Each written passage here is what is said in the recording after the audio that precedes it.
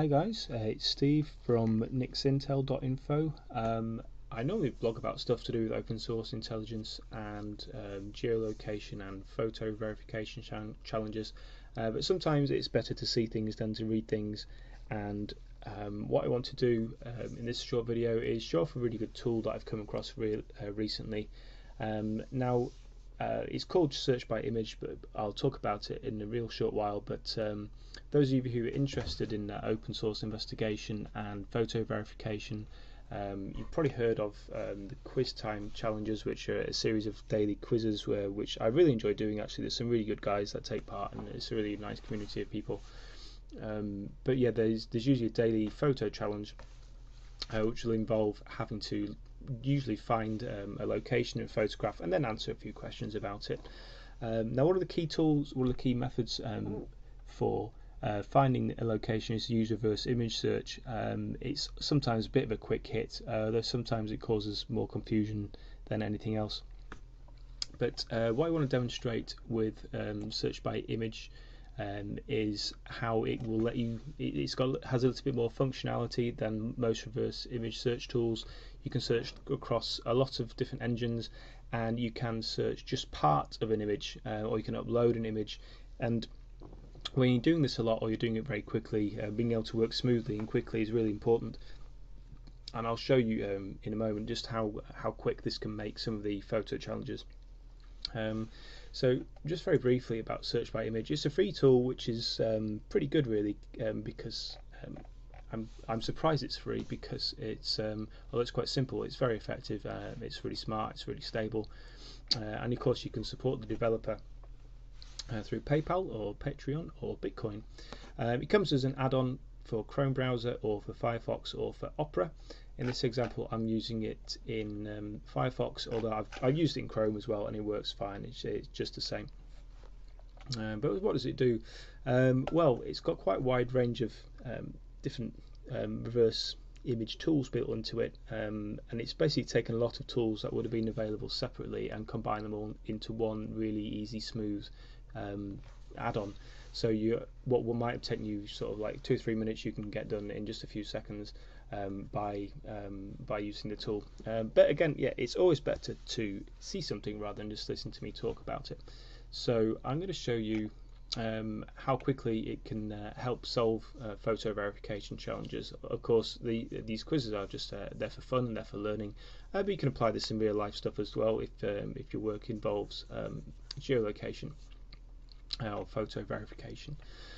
So the quiz I'm going to look at is quite a recent one. It's only a couple of weeks old. This is from Julia Bayer. Julia is the founder of Quiztime, and she posts a quiz pretty much every Monday. And this is one she posted recently on June the 17th. So it's this picture here of an elephant on the side of a building, and it's covered in scaffolding. So as always with any Quiztime challenge or any Twitter image that you're looking at, we don't want all this guff around the bottom. We just want to view the image itself, and it's actually quite a good resolution. Whilst I'm here, I'll show you there's a neat little trick sometimes.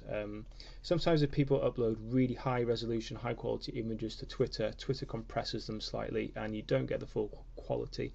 But you can actually tweak the URL here a little bit, and you see at the end where it's after the JPEG extension, it's this colon large here. If you change large to orig for original, you get the image in its original resolution, which in this case it already was in a large resolution. But sometimes you can get a lot of extra detail by searching, but just by tweaking the URL this way, you can work with a much higher quality image. And when you need to bring out a lot of fine detail in a photo, that really matters. So what I'll do, like any reverse image search, just right click. We can search across all search engines. By default, you've got Google, Bing, Yandex, Baidu, and Tinai. Tinai, people still push it as a reverse image search tool. I have no idea why. The way it works, you very rarely get matched on things. I think all the times I've used Tinai, I've maybe got I don't know, 2 or 3 hits. It's not really a very effective tool. Baidu is available as an option, though it's not particularly good. For visual similarity, Yandex is by far the best reverse image search tool, I think, these days. But we'll search all of them just to see what comes up. So yeah, what we get from Google, because of all the scaffolding in the picture.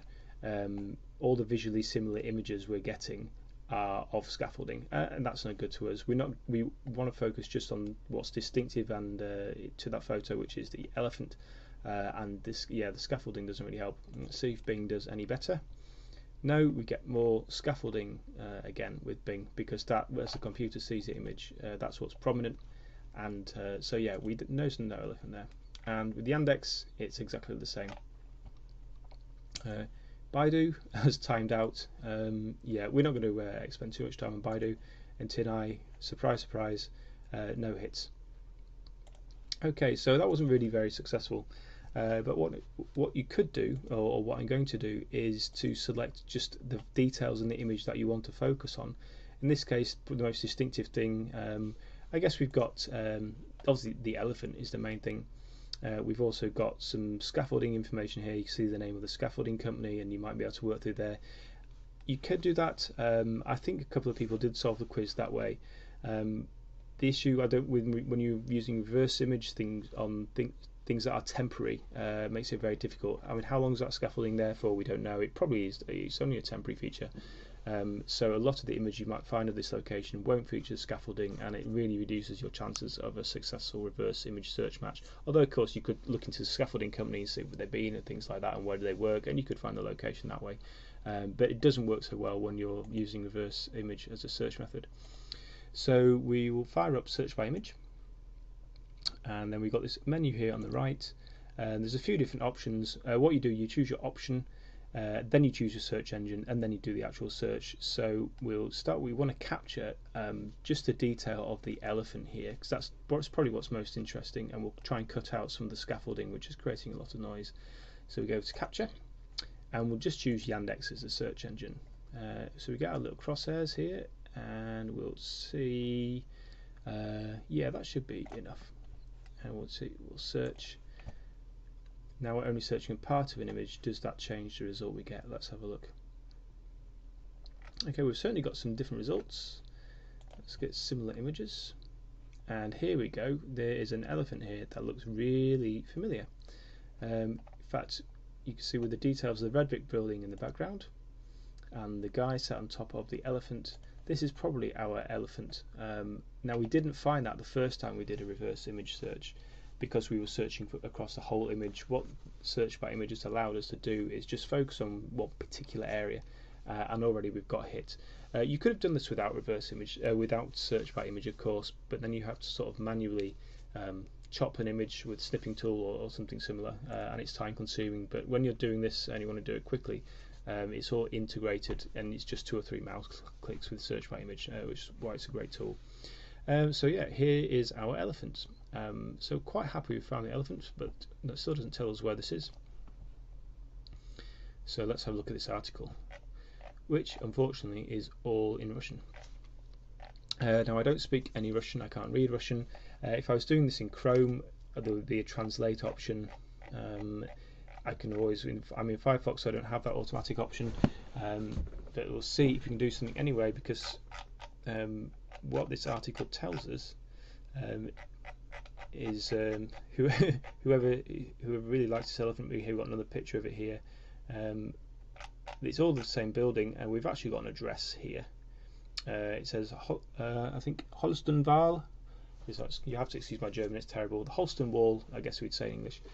The Holstein Wall here, so we've actually got an address for this building now, so it shouldn't be too hard to find, hopefully. So we're looking for the Holstein Wall, numbers 1 to 9.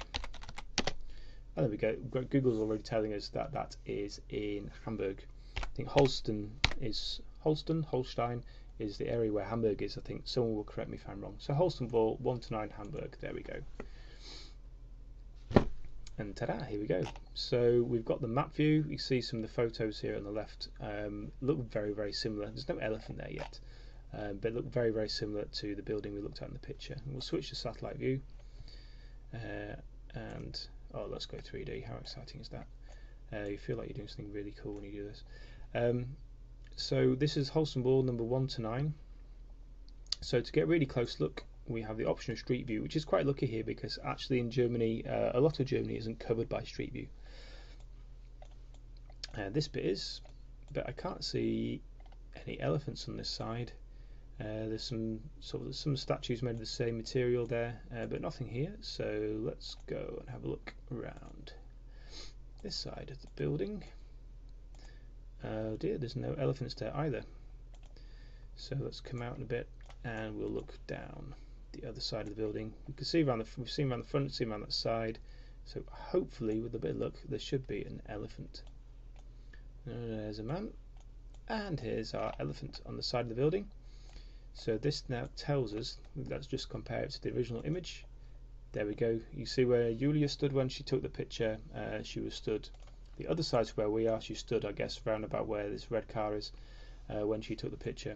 And there's our match. So, okay, this has only taken a few minutes, and of course I've done this challenge before when I did it the first time for real. But really, using search by image made a massive difference just by having that ability to focus on one part of an image, bring out the detail, and just search on that detail, and it brought us here really quickly. So yeah, that's search by image. I'll put in the text at the end of it, at the bottom of the screen, I'll put some links to where you can download it from, and I'll put some links to Quiztime as well, because if you are into Quiztime, if you're into photo verification and geolocation and stuff, and it's just a bit of fun to brush up your OSINT skills, but yeah, it's a really fun community to be part of, and you'll learn a lot by doing it as well, and I hope that you've learned something from this video too. Thanks.